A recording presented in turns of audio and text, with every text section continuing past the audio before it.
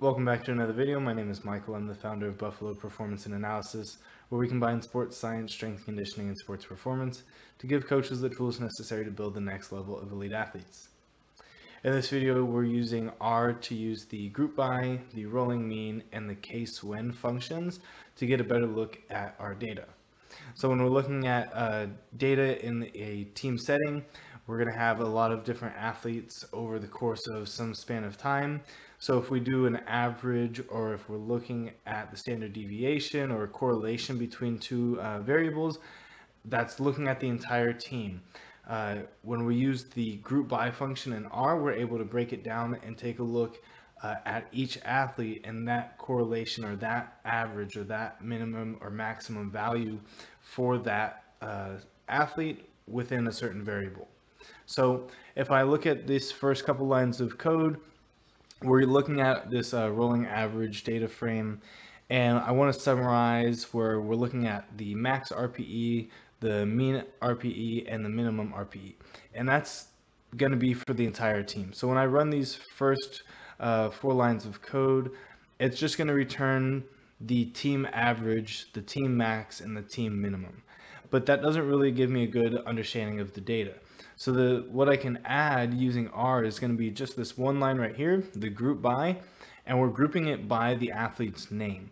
So now when I run these 5 lines of code here with the group by function added in, now it gives us a look at all the different athletes, right? So I just have a small data frame here for athletes. So I have Ian, Joseph, Lucas, and Matt.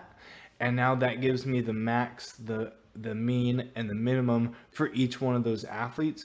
And that's going to give me a better look at each athlete and their different values within, for this example, RPE. So moving on, we can also utilize the group by function when we're looking at something like a correlation coefficient. So if I run the correlation coefficient between RPE and sleep, for the entire team, we see that there's a negative 0.0168 correlation between RPE and sleep. But again, that's for the entire team.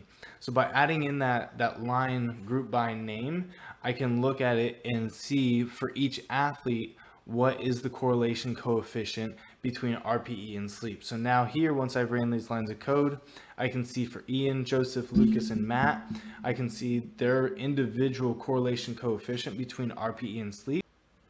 So by utilizing the group by function for a correlation coefficient, I can see individual differences between the relationship between RPE and sleep.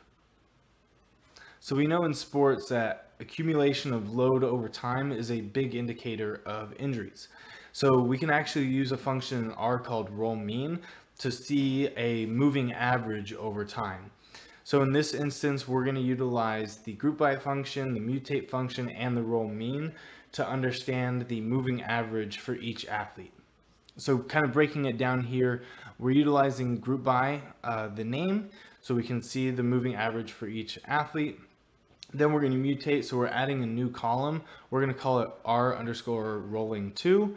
And what we wanted to use is the roll mean, which is going to be the moving average. And we want to do a rolling average of the RPE. And we want to do this over the course of 3 days. So I have it set to align right. So what that means is the data point that it's using, it's going to use that one as number 1, the day previous as number 2, and the day before that one as day number 3. So it's looking at present day and then t minus 2, or day minus 2 really. And that's by utilizing align equals right. So when I run these lines of code here, we see that it runs in our console below, and then view this moving average data frame here. So because it's utilizing 3 days, the first 2 days are going to be NAs because you can't average data that you do not have. So we scroll down and we look at the next, this is going to be the 3rd day here. And now this is going to give us the moving average of each athlete over time. So this gives us a better understanding of how their RPE is actually changing.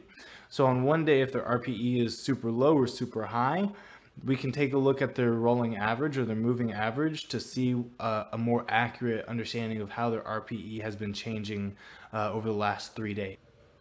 The last thing I want to look at today is the case when function. So the case when function is kind of similar to an if else, but it gives us a lot more capabilities when we're looking at multiple conditions that need to be met. So again, we're going to utilize the mutate function. We're calling on the rolling average data frame. We want to create a new column, and we're going to call it r underscore risk.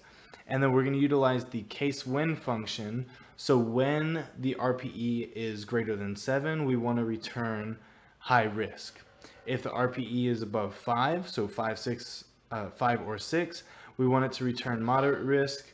And then for everything else, we want it to return low risk. So if I run these lines of code here and then view, now we see that if the RPE is above 7, high risk. It's above 5, it's a moderate risk, and so on and so forth. A big thing that we need to note is that this is greater than, not greater than or equal to. So any value above 7, so 8, 9, or 10, it's going to return high risk. These are some really important functions that we can utilize in R when we're looking at data from the team setting. If you enjoyed the video, please leave a thumbs up and let me know what kind of content you'd like to see in the future. Thanks.